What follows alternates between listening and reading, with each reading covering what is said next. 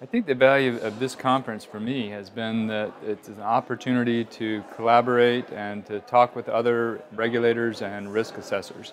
The area of botanicals is an emerging area, and I think we're seeing more activity in this area. So a conference like this allows us to listen to one another and to hear some of the challenges that we face in this sector. I think one of the biggest take-homes and learnings for me at this conference has been just the diversity of products that botanicals are included in. It's a wide range, and these are very complex mixtures in some cases.